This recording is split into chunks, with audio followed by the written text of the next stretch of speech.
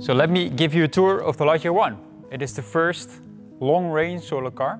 So on the battery, so even at night, it can do 725 kilometers. And the solar panel, the 5 square meters you have on the roof, it brings in 3/4 of the energy you need during the year. So that means that you would only need to charge from the grid about once a month or when you do a long trip.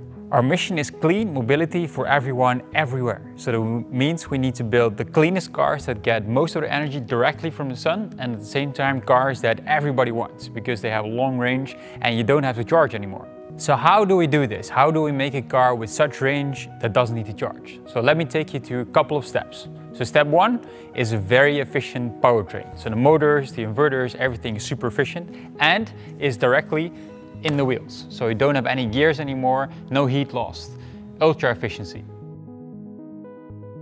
And the second very important step is the solar panel itself. So it has 5 square meters of solar cells directly in the roof. So we try to catch almost every photon and turn it into electrical energy. So we can charge the battery and drive the car.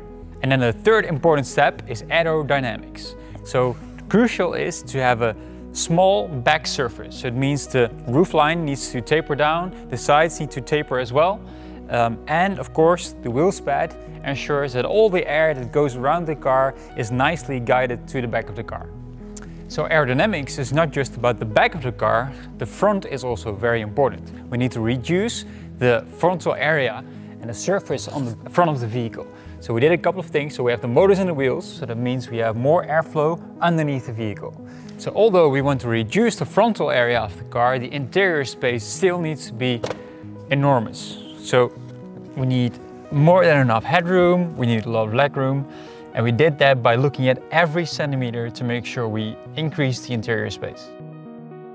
And last but not least, we have rolling resistance.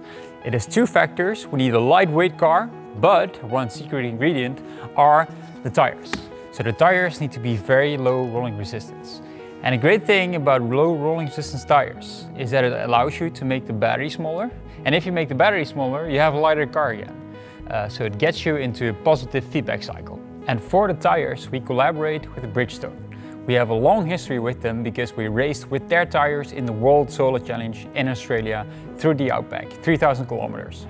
And the tires that we had back then were extremely low rolling resistance, and now this is also available for customers.